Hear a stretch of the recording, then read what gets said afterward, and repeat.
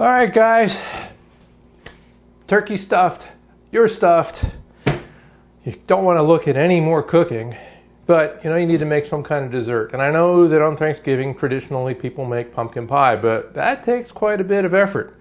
And who has time for that? So if that's what's bothering you, Bunky, I've got a solution that's perfect because it's kind of a combination of pie and cake. In fact, you start with the cake, or, well, most of a cake. What can I tell you? Chef's prerogative.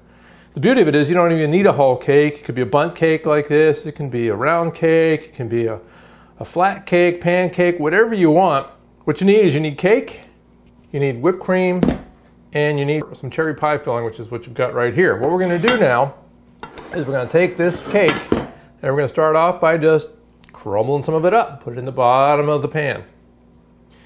And I'm using a glass pie plate. It doesn't have to be. The only reason I use the glass is because guess what?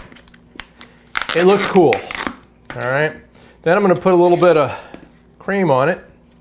And you don't want to bury it alive, but you want to have enough in there to make it interesting. Because what this actually is it's a type of parfait that was coined by the British. They call it a trifle. And then you want to spread some of your pie filling on there again.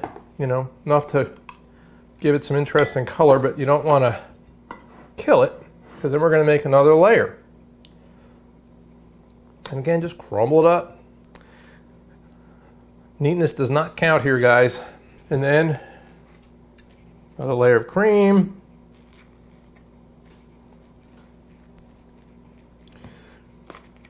And when you spoon this out, like I said, it's like basically, it's your basic parfait. And then put on some more of the cherries. And sometimes I'll even top this with a little bit of caramel drizzle or chocolate drizzle, just to make it interesting. Okay, a little more cake. Sometimes I even just put a little cake crumbs on the top just to make it look festive. And then, like I said, all you got to do is dish it out. Nothing to it.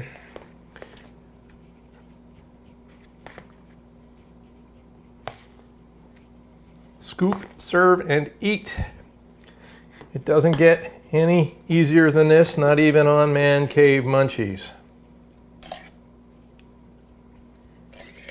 And the nice thing about it is my guests aren't even going to arrive until later on, so you can bake this a day or so in advance, because as long as you make sure that none of the cake is like sitting right on top where it can get stale, the whipped cream and all the sauce and everything is going to take care of business.